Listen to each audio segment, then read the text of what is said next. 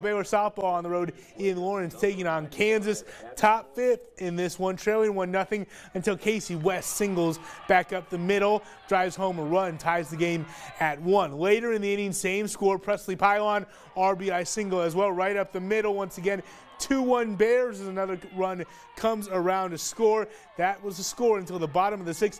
Campbell Bagshaw is going to hit a 2-run home run for the Jayhawks, and once again, stop me if you've heard this before, the Bears see another late lead slip away as they lose 3-2.